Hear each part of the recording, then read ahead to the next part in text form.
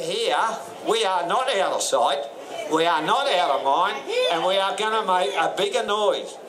These demonstrations are going to grow and grow and grow. Profits should never come before patients. The Abbott government's proposed $7 co-payment is the first of many attacks on the principles of Medicare. I was so horrified and appalled by this very unfair budget. It's an attack on the poor, the disabled and the sick. So many are not yet aware of just how damaging these policies are going to be on our way of life. The co-payment is just the start. It goes against all my beliefs to subsidise a class-based private health business. These are not the policies of a government that has any understanding of, nor any concern for the well-being of its people. 123 people every day in the US die because they can't afford health care. It's the equivalent of a plane crashing every day in the US. We don't want that madness here. The very basis of our fair and just society need to be fought hard for. Next election, we'll kick the bastards out. The Medicare system and our public services are worth fighting for, and I look forward to having that fight with you. They can find the money for some things. They can find the money for Brookvale Oval.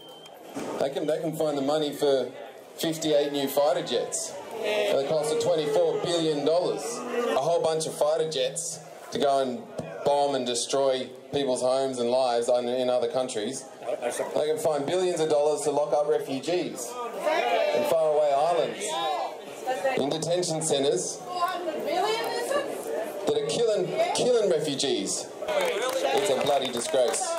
The reality is the money is there. The whole logic of this whole co-payment idea is that the money isn't there, but the money is there.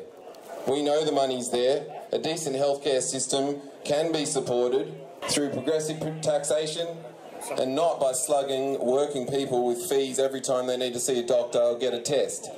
We spend 9% of our GDP on health. The United States, that these characters so want us to become, spends 18% of their GDP. For half the price, we get twice the help. Mike Baird, Mr Abbott's little mate here in New South Wales, is busy trying to privatise our public hospitals. Oh, yeah. Northern Beaches Hospital will not be a public hospital. He's going to close down 2 public hospitals and open up a private hospital run by a private corporation for the purposes of private corporate profits. They say that the health budget is about to consume the entire GDP. Only one problem with that. It is a bald-faced, straightforward lie. If our health budget grows at all as a percentage GDP over the next decade, it might be by 0.1%, from 9% to 9.1%, back to where it was 5 years ago.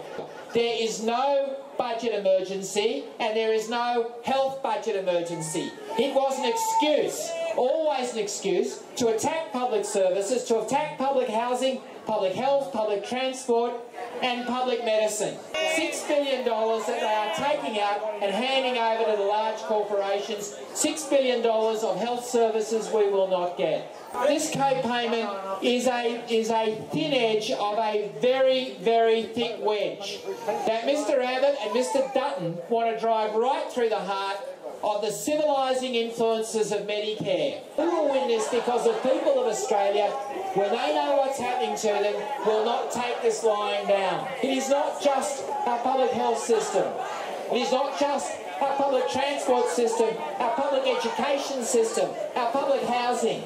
It is much more than that. What is happening here is an arrow right at the heart of everything that is good and decent about Australia and its future. Mr Abbott, we want our country back.